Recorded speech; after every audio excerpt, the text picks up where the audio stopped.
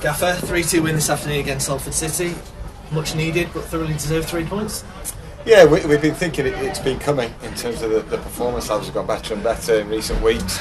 I think some of the passing first half an hour was superb, and just looked at a stat just before this interview and expected goals up to over 2, which is where we want it to be, and because we've been more solid generally in recent weeks, and we just needed to add that cutting edge and creativity in the final third, and I thought we saw that today. I say the result aside of his performance and attributes, he must have been delighted with the incisive play, the real desire to get on the front foot. Did he make a change coming into the side, a switch in formation? Do you think that had a huge part to play with Abraham, Matty Daly, George Thompson behind Sam? There wasn't a change in formation. There was just one change to personnel, and we just looked at the way they set up as they do, and try to get people in areas where we could hurt them.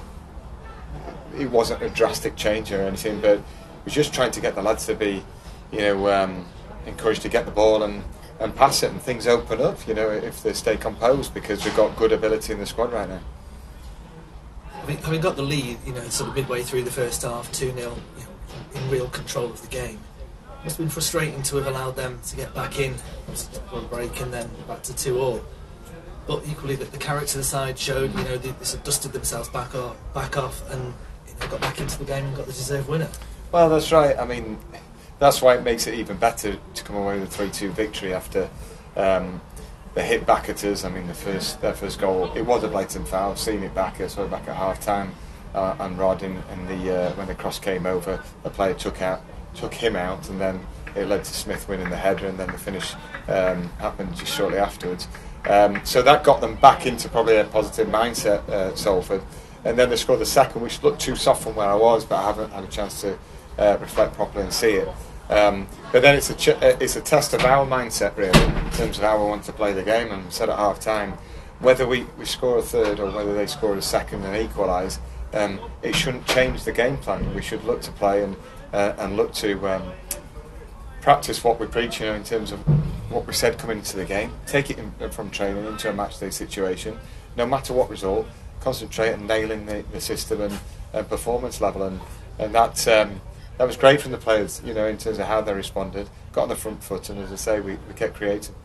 It's a lovely goal to win it, wasn't it, from Abraham, and perhaps indicative of the play today, and I think deserved for him, given the level of his performance.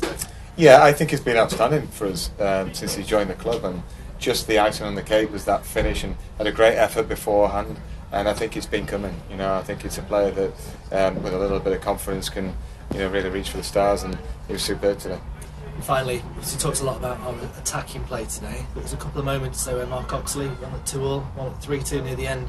He's made a couple of vital saves, hasn't he? I thought the save from the free kick was unbelievable, because he's had a big wall in front of a row of 4 big bodies. He's obviously gone to the other side then, but he's still done the footwork very, very quickly. A spectacular save. So yeah, we still needed that, to get the win. Fantastic, thanks, Gaffer. Cheers, Well thank you. Thank you.